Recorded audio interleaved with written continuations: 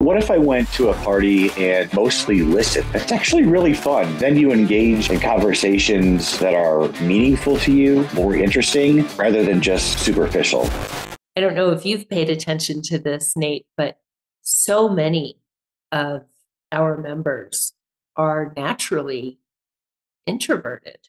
So when it's hard enough for us to go out there and engage and be seen. And when you're feeling that way about yourself, having secrets and things you don't want people to see, you're going to find reasons to stay home, even if you're not drinking. Absolutely. Yeah. Yeah. Because I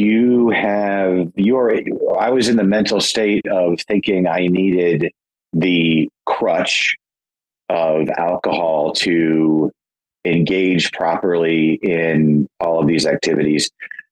Physical activities, probably not so much. I mean, I wouldn't, have a few beers and then like go for a run or anything. Yeah, although that's good. I, I, I'm surprised I didn't actually, now that I think about it. But yeah, it's all of those things, right?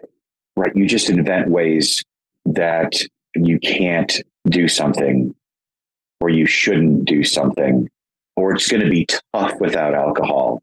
Versus when you're living alcohol free, even if something is new, or something that you're reintroducing yourself to, you're so much more awake and aware and able to engage it makes the experience, frankly, even if it's a little uncomfortable because you aren't used to it, just that much more real.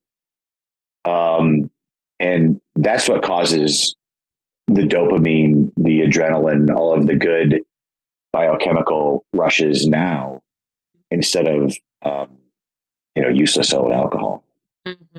Yes, we use the word curiosity a lot in our program. And instead of, this going to this party is going to be hard, or whatever event, going on this vacation, having this conversation with someone is going to be hard. We use the word curiosity. Get curious. How do you know that? Are you sure? What if it's great? And you could see the light bulbs going off over people's heads. Like, gosh, I never even considered that it could go well. Yeah.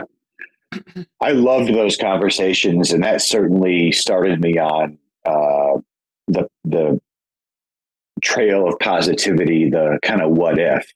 Mm-hmm. And even if I'm at a party or an event or whatever, and you kind of think, well, gosh, with alcohol, I was either the life of the party, or you're constantly talking. Well, what if I went to a party and mostly listened?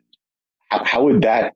And it's actually really fun. And then you engage in things in conversations that are meaningful to you. I don't want to say deep in all respects, but deeper, maybe, more interesting, rather than just superficial, which is, if you're at one of those parties and you're just drinking on, it's impossible. There was for me to get into a conversation that had true depth to it. Mm-hmm. Or if I did, I would forget it. So, well, exactly. Yeah. And I have found that because, like you, I tend to be actually very introverted. I play an extrovert on demand. Push a button, extrovert. I mean, look what I do for work. But definitely on the more introverted side, naturally. I enjoy both parts of my personality in that way. But I have experienced that I enjoy social gatherings, and people appreciate someone who remembers them, someone who can recall things about the last conversation they had. I can't tell you how many times I went to a party and met someone for the first time, but it was actually the fourth. And hopefully, gosh, I can't imagine how that looked. It didn't look good. Hi, nice to meet you. I've met you 3 times, Victoria. Oh, yeah.